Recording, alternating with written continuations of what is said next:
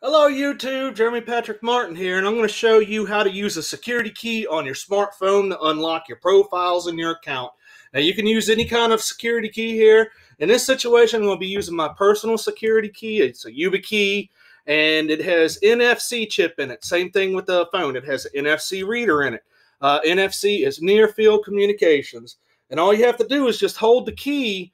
Once you get prompted, is hold the key to the back of the phone and let it read it. In this situation, I'm just going to grab the phone up and lay it on top of the key. You're going to want to go ahead and go into an account that you've already got the key registered into. In this situation, it's going to be my Facebook account. And I'm going to hit log in and prompt my password manager. And if you don't have a password manager, you better get one.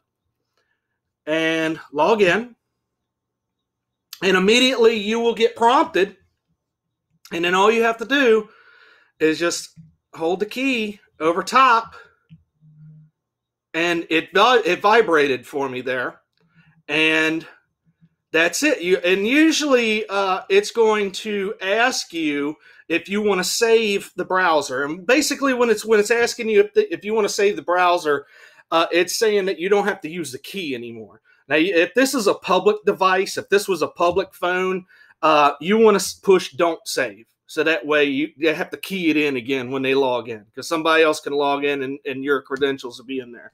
And then I'm going to save browser because it's my personal one. And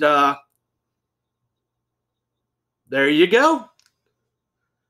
Wonderful. I love YubiKeys. They're good. They got Nitro keys. There's all kinds of open source keys out there. There's even on GitHub, there's ways of making your own personal security keys. My brothers and sisters, stay safe, stay security aware, and Google on.